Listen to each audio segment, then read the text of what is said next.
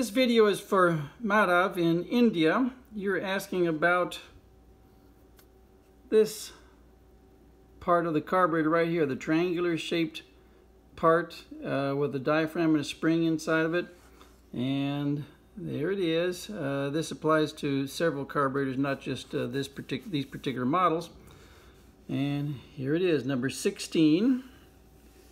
And it's called starter air valve. Starter is the word for the choke, as you well know.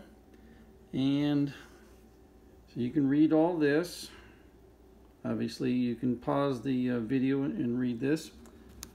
All right. And by the way, this is out of the book Workshop Manual Model 180 to 220 SE, which is a supplement to the Model 190 manual. Starter mechanism. Same thing as a choke, rotary slide valve.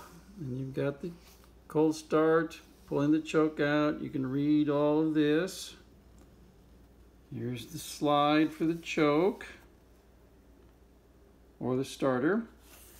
And we're over here, you can read all this. And here's number 16 again. And then we come down here to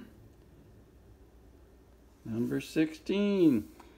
As a result of the partial vacuum effect of the starter air valve, the choke of the starter, the air valve, starter air valve 16 opens and emits more air into the starter system from the float bolt chamber via the passageway 17 and the fuel passage 18. This additional air immediately leans out the start mixture after the engine is started, leans it out, thus ensuring proper running for the engine. So this is part of the choke, which is what I'd mentioned earlier. I know it's not the choke, but it's part of the choke. And you can see the passageway indicated here of the air going in the passageways there. And then here's 16 again, mentioned, same passageway. And then over here, driving away with the starter knob pulled out. Here's 16 with no air going through the passageway.